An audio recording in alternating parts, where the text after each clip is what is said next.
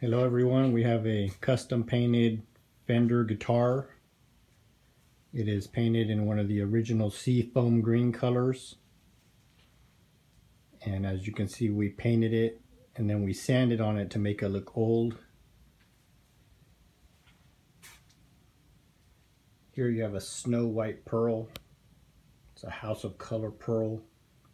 And then you have a house of color black to give it a look.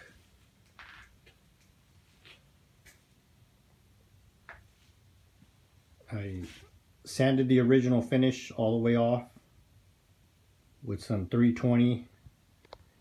Then I have the option to prime it, or I have the option to spray some clear as a sealer. I sprayed some clear coat. Once that was dried, I sanded it again with 320. And I painted the entire guitar white. Now the reason I do that, if anyone's asking, is this color is very similar to a pastel color, which is much nicer when it has a white background. It really gives a kick, and you want to have uniformity with these colors, certain colors, and the pastel look is definitely one of them. So here's the final result. Once I had it all based out with all the colors, I came in and I sanded on it with some 320 grit sandpaper, some 600 grit sandpaper, and some 1500 grit sandpaper. Now the guitar has some wear and tear, some chips and whatever, and we left all that to give it the vintage look, which fits in with the paint job. And it's all automotive solvent paint. It is all House of Color clear coat.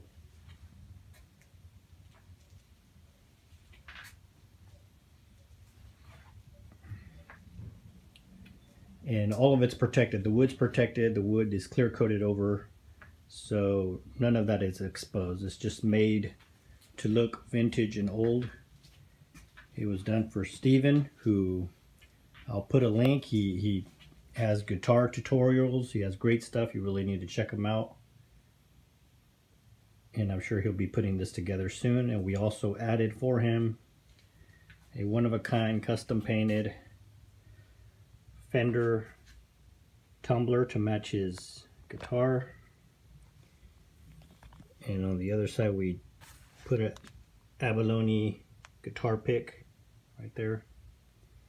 Now for those who might be asking what kind of clear coat I used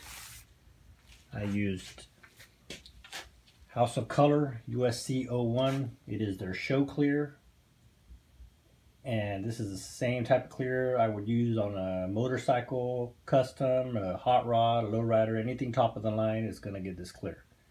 It has a hardener and a reducer, and it is a 3-1-1 mixture,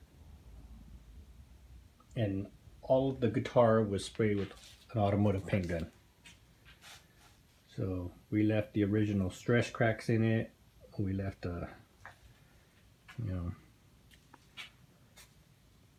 we really wanted the vintage look, and I prefer to hang the guitar the way it's sitting. That way I can paint around it.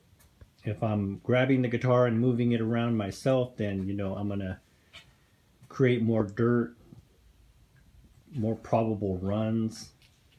I like to have it just hanging how I have it hanging, and then of course you got to hit all the angles because the paint gun doesn't turn the corner, so you have to hit every angle. And as you can see, we sanded every bit to make it look old and vintage, but none of it's exposed. It's all clear coated. It's all covered up. And of course, when you're spraying your guitar, I always tell people, be on your best A game so you don't get runs in certain areas you won't be able to fix very well. And as the original Fender, we just clear coated over the label. So I hope you enjoy the video. I hope to make more videos on custom painting guitars and how to prep them in the future. Please follow my page. Please check out my friend Steven's page. And I appreciate it. And any questions, feel free to send them my way. Thank you.